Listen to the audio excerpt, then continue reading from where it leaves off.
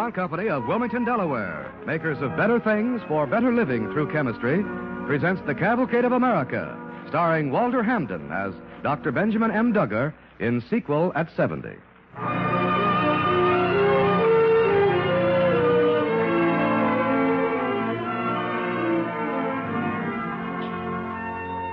Our story begins 8 years ago, 1943. A small man, a scratch over 5 feet, a man with blue eyes that snap and sparkle, walks down the steps of a building on the campus of the University of Wisconsin in Madison and heads for home. Dr. Duggar. Hello, Ed. No, wait. That's hardly the way to address a new doctor of philosophy. I'll do that over again. How do you do, Dr. Ball? I still like the Ed better. Gee, I'm glad I didn't miss you. They told me at the faculty club that you were leaving this afternoon. Not leaving, Ed. I've left. Having reached the age of compulsory retirement, as duly set forth by state law, I now gracefully retire to what the poets have called the gentle twilight of repose. Now I'm merely emeritus, a mild Latin phrase meaning I've served out my time with good behavior. You're not giving up your biological research, are you, sir? Oh, no, of course not. I still have the freedom of the university, the library, the labs. I can even get my mail at the faculty club. So you see, all things considered, I'm in a state of remarkable preservation. But enough of me. What about you? Well, I'm leaving for the East today. For your job with Leatherly Laboratories? Yes, sir. That's splendid. I want to thank you again for recommending me to Dr. Subarow. Well, he's a remarkable man, Ed, and I know you're going to enjoy working with him. I was glad to recommend you. Thank you, sir. Gives me the feeling that some of my boys are in there pitching, opening up new worlds we old folks just dreamed about. Oh, well. Do you know what you're going to work on, Ed? Not exactly, but Letterly's doing a lot of work on penicillin. So I have a hunch it'll be something along the line of the antibiotics. Wonderful. Now, be sure and write me often. Tell me exactly what you're doing. I sure will. And if I can help in any way, just let me know. I promise that. Good. I suppose you'll be catching up on your gardening and your golf and your fishing with Roy Smathers. I expect to. But at the moment, Mrs. Duggar and I intend to emulate the example of the owl and the pussycat. You remember? Hand in hand on the edge of the sand, they danced by the light of the moon.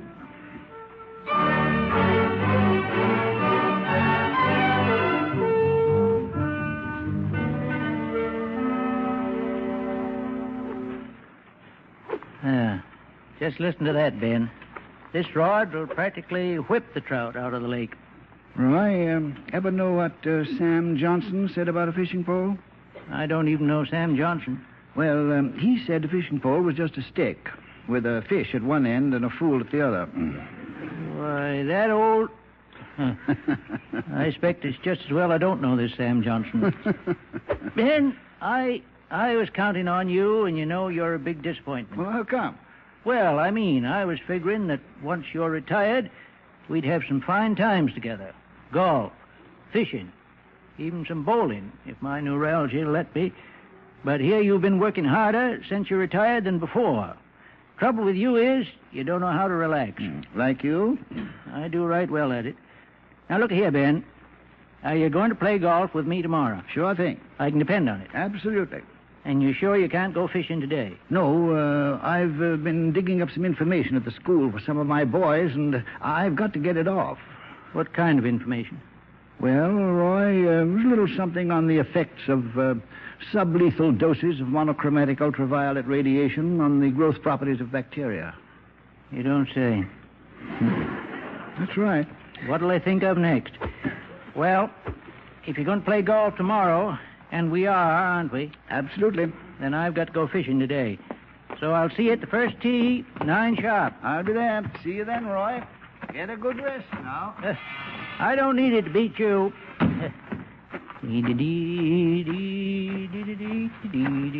Sir, I beg your pardon. Well, what for? I seem to have mislaid the address. I had it on a piece of paper. Whose address? Dr. Duggar. Dr. Benjamin Duggar. I had it written down somewhere. Oh, well, you ain't so lost as you think you are. Just right up those steps, ring the bell, And if a little fellow with no talent for relaxing whatsoever answers the bell, why, that'll be Dr. Duggar. Well, thank you. Thank you very much. Don't mention it. Dee-dee-dee-dee-dee-dee.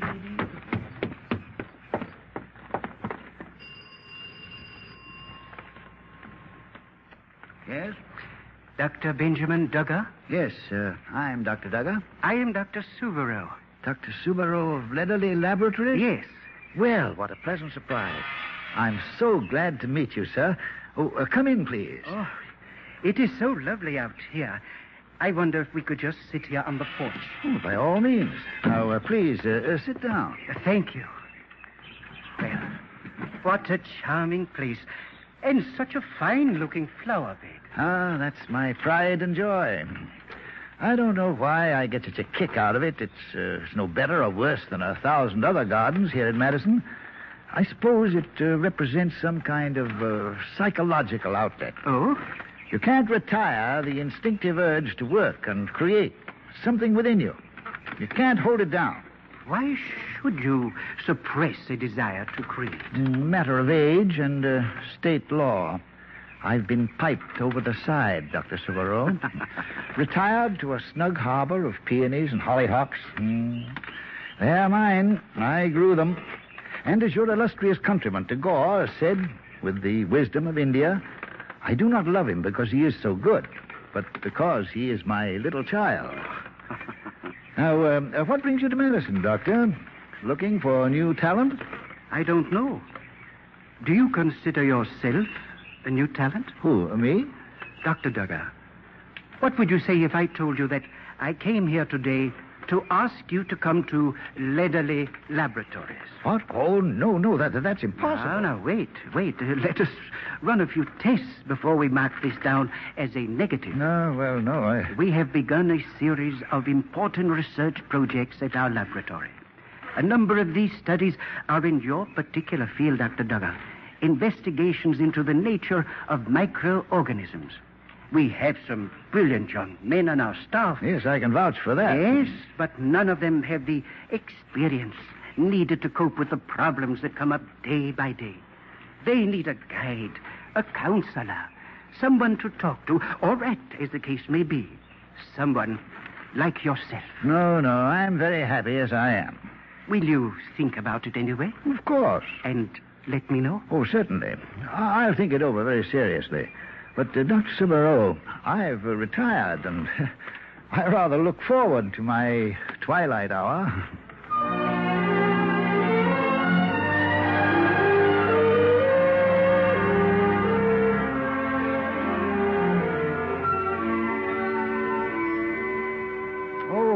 Hello, Roy. Hello, Doc.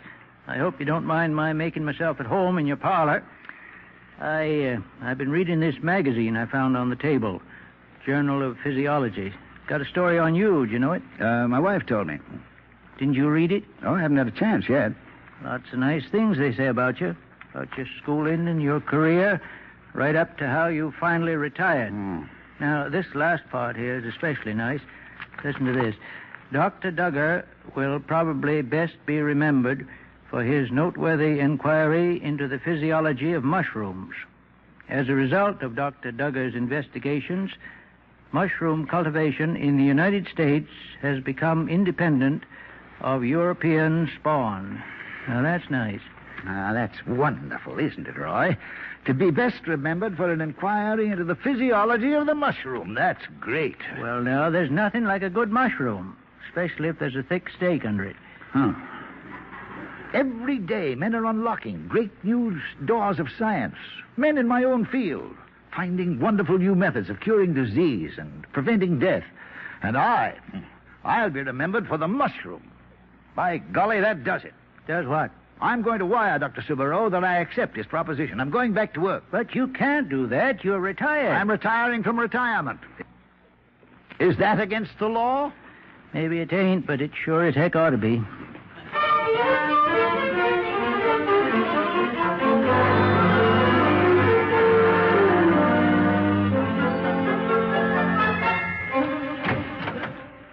You wanted to see me, Dr. Subaru? Oh, yes, Dr. Duggar. Come in, please. Sit down. Thank you. Dr. Duggar, I have a problem. Well, this is the house that problems built. That's what the Leatherly Research Laboratory is for. But research is only part of this problem. Possibly the smallest part. Well, can I help? Yes, I think you can. I need advice. Lately, I've become very proficient in the questionable art of giving advice. Dr. Duggar, you have done wonders for our staff in the time you have been with us. The value of your advice has been anything but questionable. Now, I need some myself. All right. We are thinking of undertaking a new series of research projects here at Leatherly. Possibly the most important, most far-reaching study we have ever attempted. Sounds interesting. In the past few years, the world of medicine has found a sharp new weapon against disease. The antibiotic. First, the sulfur drugs. Yeah. Then penicillin from the large moles. And this year, streptomycin from the small moles. Our feeling is that we have not even approached the full potential of these small moles, and we want to get into them. Why not? I think that's a splendid idea. Now, if these were normal times, I would set a whole string of investigators at work, teams of men. But we are at war. Few men available to us with proper training to head up this program are on vital war projects. They can't be taken off. That is my problem. Who is going to do this job? I see. Yes. It sounds like a long-term project. It will be. Should be headed up by a man with a fresh point of view. Needs a young man's approach. It surely does. What do you think? Have you any suggestions? Well, yes. Yes, I think I have just the man to fill the bill. Who? Fresh point of view. Young man's approach. Yes. I'm sure I have your man, Dr. Severo. His name? Duggar. Duggar? Now, why didn't I think of that myself? And I think he'll take the job. Well, if he will, he has it. He will. And he's darn glad to have it. Good. You know, Dr. Severo, I was beginning to get worried. Giving advice is all right enough, but you never know what to do with your hands. Now, this is more like it. Just keep a man busy doing what he loves to do, and believe me, he'll never find time to grow old.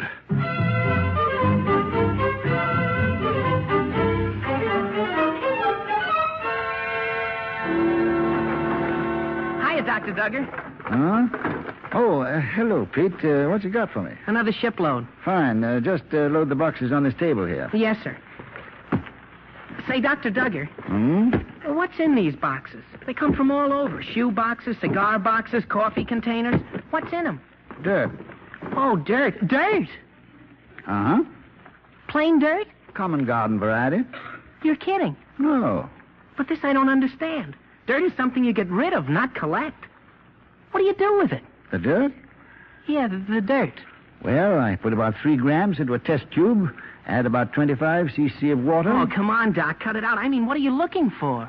Oh, what am I looking for? Well, now, let me see.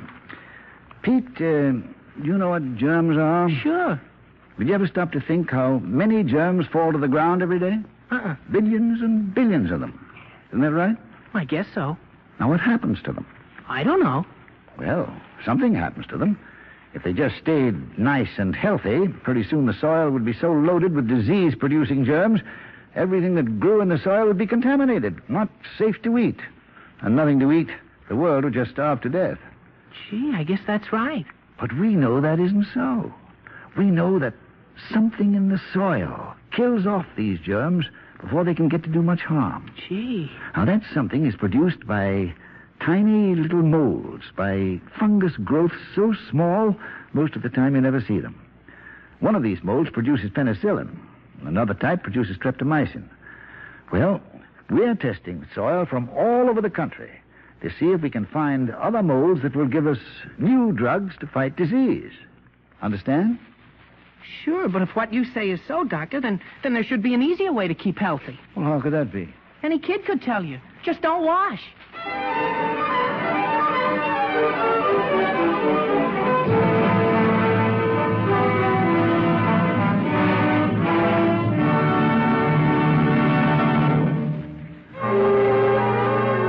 You're listening to the Cavalcade of America, starring Walter Hamden, sponsored by the DuPont Company of Wilmington, Delaware, makers of better things for better living through chemistry.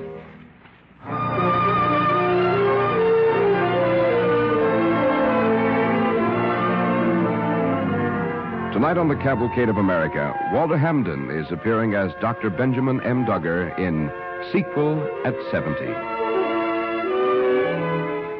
1945, the year that will bring an end to World War II.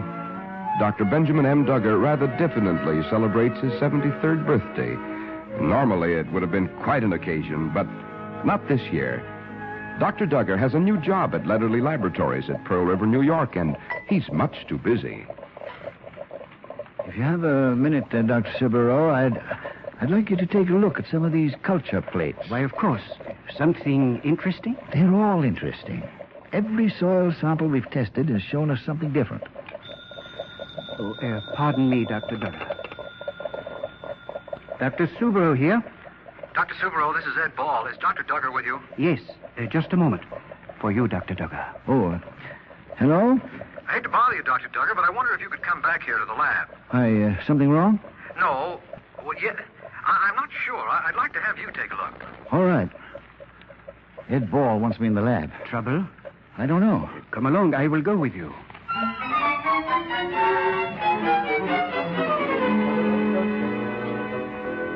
I was just doing a routine check on our isolate 377. Here's the plate.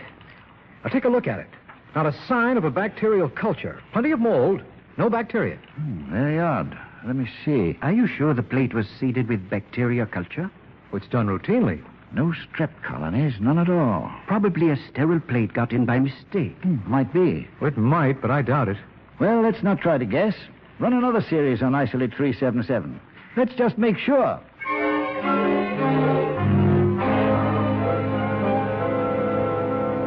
Well, Dr. Duggar? Not a sign of bacterial growth. The whole plate is clear. Then it wasn't a sterile plate the first time. No. But even penicillin doesn't show that much inhibiting power. No, it doesn't. And look at the mold. Well, what about it? Well, the color. Gold. Pretty, but at the moment a little beside the point. I think we'll need a lot more evidence before this qualifies for Fort Knox. Now, let's get a pure sample. Run some vitro tests. See what the chemists, the biologists, the pharmacologists have to say. I need to remind you, young man, that... I know. All that glitters isn't taxable. Exactly. When I was just about your age, Ed, the Klondike gold rush was in full swing, and I remember a lot of men who went into the Yukon after gold and came out with nothing but frostbite.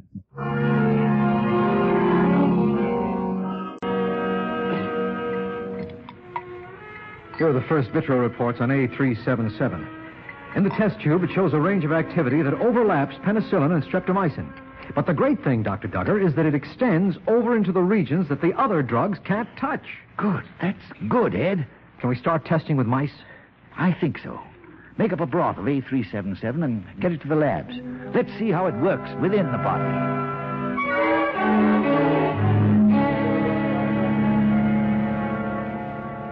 Dr. Duggar, I have just been sent the lab reports. Yes, how does it look? In a number of cases, it produced some remarkable cures in mice that were infected with disease-producing microbodies. Say, that's great. But in others, a number of others, A377 proved highly toxic. Doctor, it did not cure the animals. It killed them.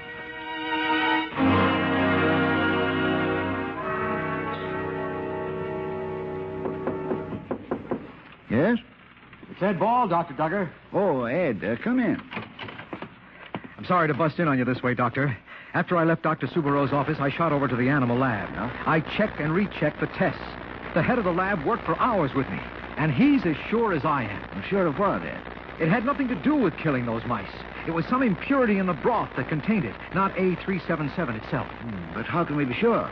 The chemistry department is going right to work on a method of getting pure crystals, absolutely pure. And I'm telling you this, what we've got is 14-karat gold and not frostbite.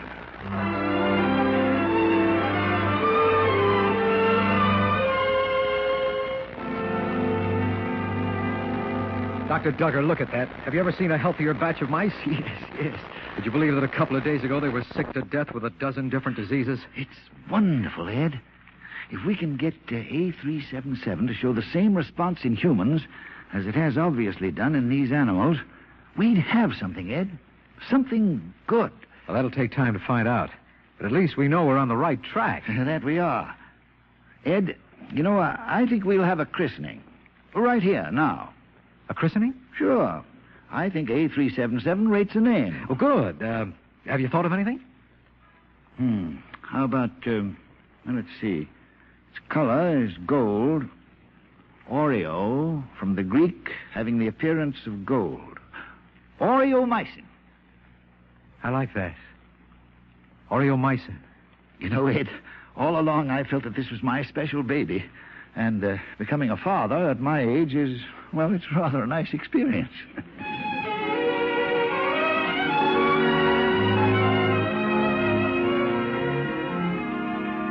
Dr. Duggar, there's a youngster named Albert Fishbein at Good Samaritan Hospital in Suffern.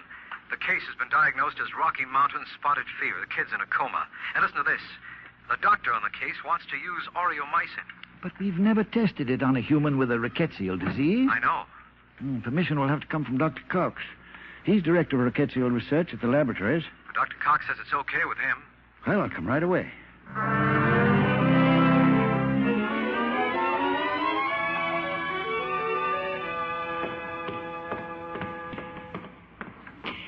Dr. Duggar.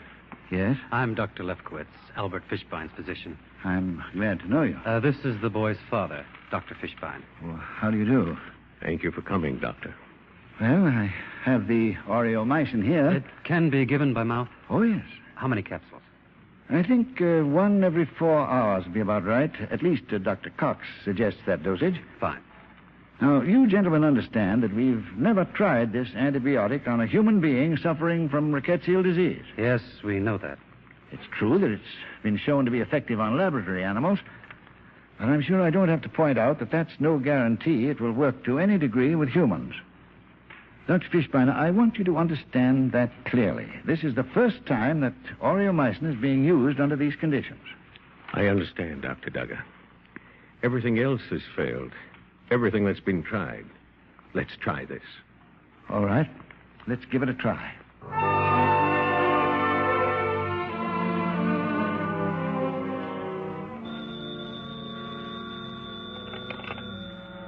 Hello? Dr. Duggar, can you and Dr. Ball get out the hospital? Hurry, it's important. There's something I want you to see. We'll be there in 30 minutes.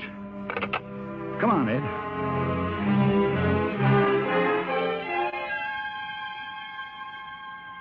Here's the story, Dr. Duggar. As you know, we began treatment with Oreomycin Wednesday night. Then something happened. Thursday, Albert came out of the coma and his temperature began to drop. Friday, his temperature was down again. Then, this morning, well, suppose you look at the patient. May I? Oh, by all means. He's right in this room. Hello, Dr. Duggar. Oh, hello, Dr. Fishbein. This is my associate, Dr. Ed Ball. How do you do? How's the boy? Ask him. Albert, this is Dr. Duggar. He's the man who found the medicine we've been giving you. How do you feel, Albert? Not so good. Not so good. No, I'm starving. When does a guy get a square meal in this place? I guess you're going to be all right, Sonny. Yeah. Gee, it was lucky you found that medicine, Doctor. It wasn't luck that found that medicine, Albert. What was it then? It was something called experience, Albert. Experience, Dr. Duggar? Yes, boy, it's a little something... a characteristic most commonly found among people of advanced age.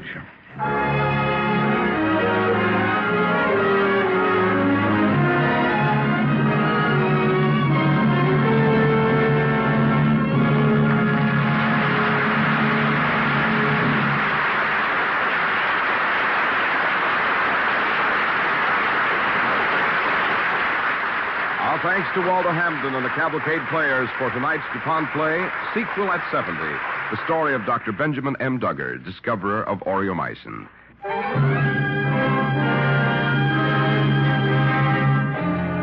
Next week, the DuPont Cavalcade will present the famous hero of World War II, now a Hollywood star in his own right, Audie Murphy. Our play, The Fields Are Green, is a story of the land, of a small farm and two young men who redeemed it and were honored by a great organization of American youth. Be sure to listen.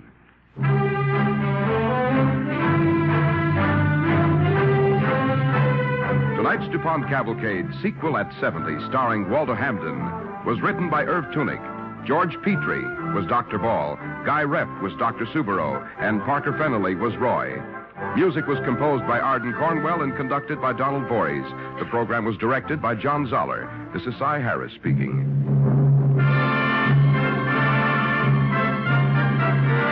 Don't forget next week, our star, Audie Murphy. Our play, The Fields Are Green. The DuPont Cavalcade of America comes to you from the Belasco Theater in New York and is sponsored by the DuPont Company of Wilmington, Delaware, makers of better things for better living through chemistry.